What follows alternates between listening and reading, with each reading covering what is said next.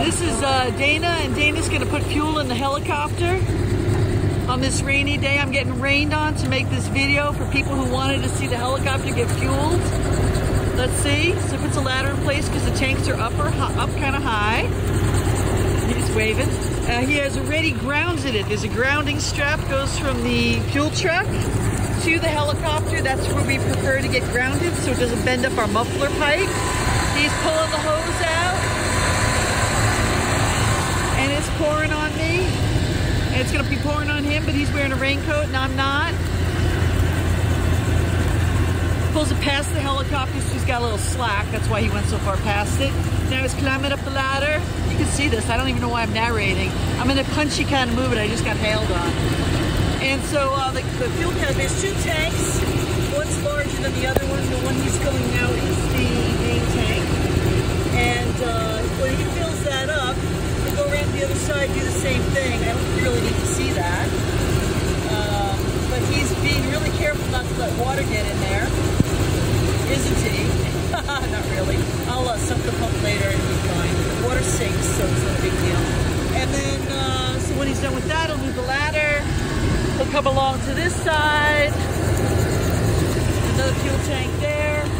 Those two fuel tanks are connected underneath with a line, so I don't have to switch from one tank to another. And that's really all there is to it. I'm not going to show you the whole thing. It's kind of boring. He's finishing up now. He's going to put the cap on. He's going to line up the white lines on the cap. Let's see if he does it. He's not going to. Yep, he did. The lines are aligned. That means that it's properly fastened. And at this point, I usually help him by grabbing the ladder. Let's see if I can do it while I'm making video without scratching up the helicopter. Nope, apparently I can't. So it's on the skids. I usually try to help him if I can.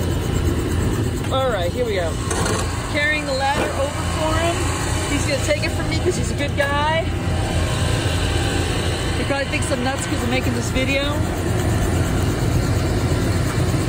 Anyway, he's gonna fuel this side up, he's gonna cap it up, then he's gonna disconnect everything, put the hose away, and the truck has a pump in it, which is why it's running. So far it takes 12.6 gallons.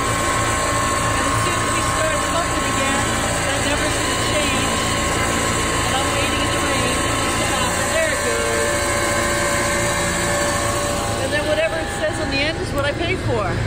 It's a really weird day. Beautiful sun over there. Crazy rain over there. Dried some cherries, and guess what? I'm going to go out and do them again.